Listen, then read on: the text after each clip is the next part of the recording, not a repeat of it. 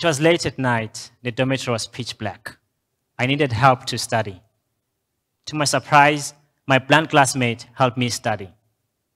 He not only helped me that day, but he's the reason why I'm standing in front of you all today.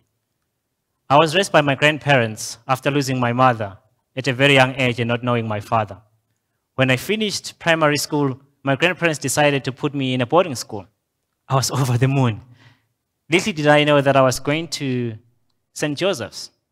St. Joseph's is a boarding school that was built by the Catholics 100 years ago. It is known for two things. Number one, it's for students of all ages, as young as 3 years old, all the way to 60. And number two, the students have some form of physical disability.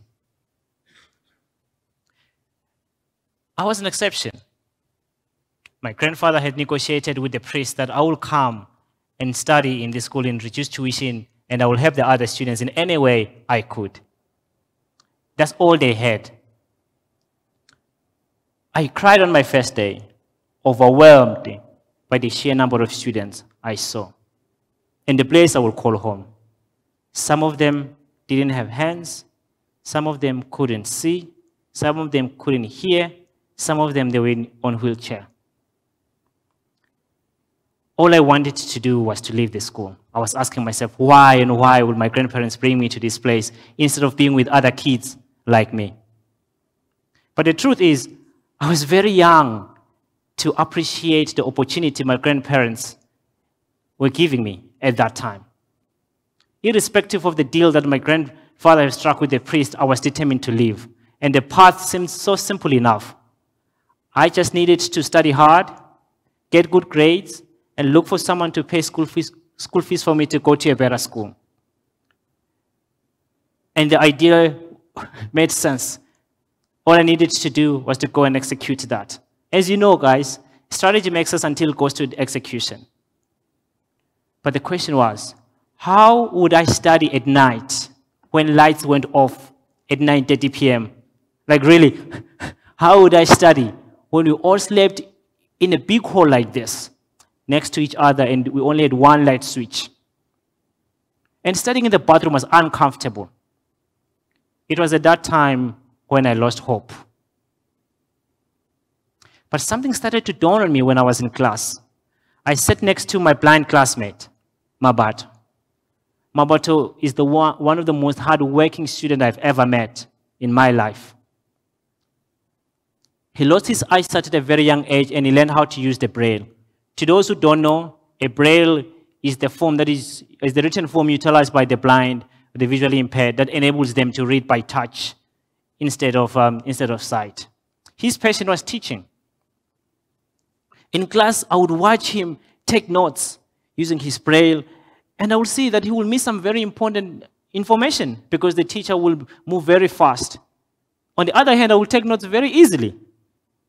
Back at the hostel, when lights went off, I will notice that Mabato will start revising because he didn't need light. He would revise inside his blankets. At that time, I realized that I needed to work with Mabato. We both had something that the other person needed. I told him that, look, from now onwards, do not worry about taking notes in class. I will do the dirty work of taking notes. And after school, I will give you the notes, and I will help you revise as well, and you do assignments together. When lights went off, please help me revise. He liked the idea. I took my bed, and I put it next to his.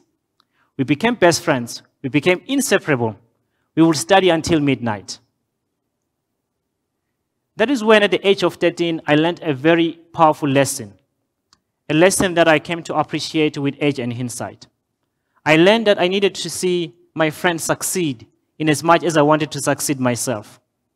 I learned that I needed to remove competition and individualism in my head and embrace it with collaboration and community.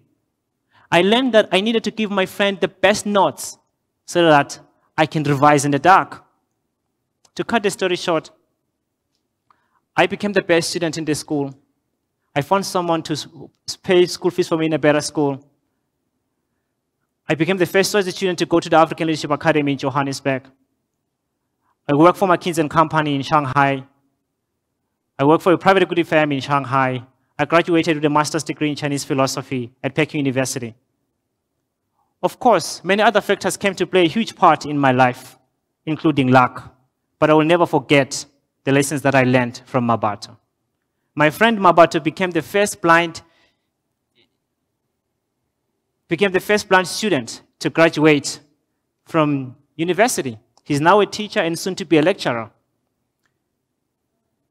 But as we all grow up, we tend to think of ourselves the star of the show, the smartest guy in the room. And that was me as well when I launched my first venture 2 years ago. The lessons that helped me to be where I am, I forgot all of that. I embraced the winner at all cost mentality, the idea that I wanted to disrupt industries. I launched my first business in Uganda, focusing on last mile distribution. The FMCG supply chain is broken.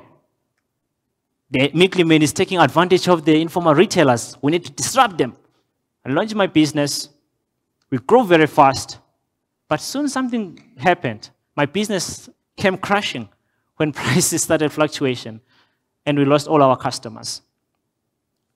Looking back, I wish I partnered with the distributors, the middlemen that I was disrupting, and helped them reach more customers, creating a win-win model. Now, I've launched my second venture, guided by the principles I learned from my blind classmate and from my first venture. My company is called Juice.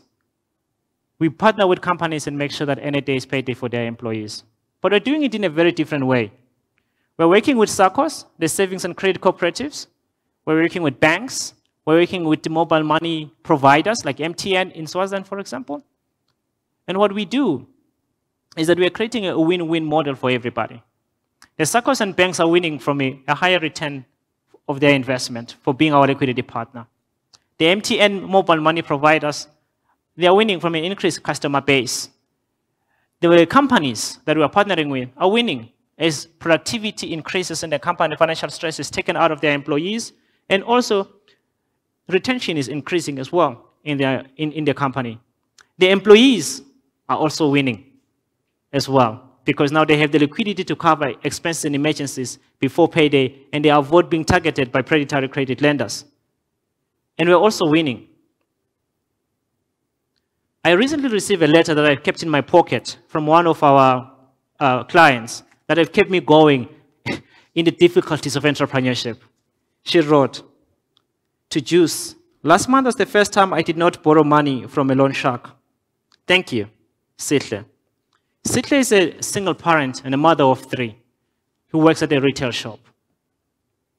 So the question I want to leave you all with is, to the leaders, investors, policymakers, fellow entrepreneurs, what could we achieve if we leverage our differences and collaborated? Thank you.